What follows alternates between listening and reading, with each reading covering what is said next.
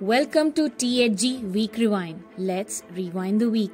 On Sunday, US President Joe Biden withdrew from the 2024 election race and endorsed Vice President Kamala Harris as the presidential nominee.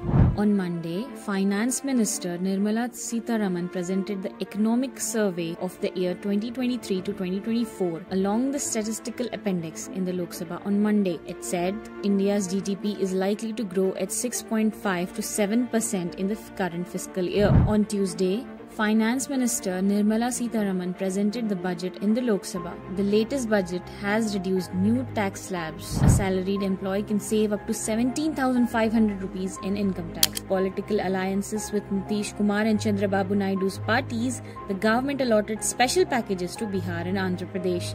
Bihar was allotted 58,900 crores and Andhra Pradesh was allotted 15,000 crores in special packages from the centre. Rahul Gandhi termed it as a Kursi Bachao budget. There was a meager increase in the minority budget by only 574 crores, which is 0.01% less than last year's minority budget. Gold, silver, platinum and mobile phones went cheaper with reduced custom duties. On Wednesday, the India bloc protested the government's budget in front of the Parliament building. The Congress party accused the BJP-led NDA of copying budget from the Congress manifesto. And on the same day, a total of 18 people died when a Saurya Airlines aircraft crashed at the Tribhuvan International Airport in Kathmandu. A total of 19 people, including 2 crew members, were on the Pokhara-bound flight that took off from Kathmandu. On Thursday, the Supreme Court refused to cancel the NEET UG 2024 exam.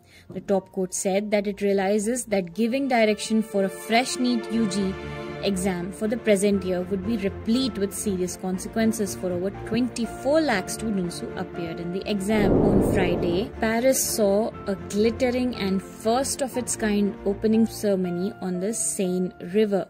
The highly anticipated Paris Olympics 2024 was declared open in the French capital on Friday. The Indian contingent was led by PV Sindhu and Sharat Kamal. On Saturday, US Vice President Kamala Harris signed the forms officially declaring her candidature for the US presidential elections due on November the 5th. Thank you. That's it for today. Follow THG for more.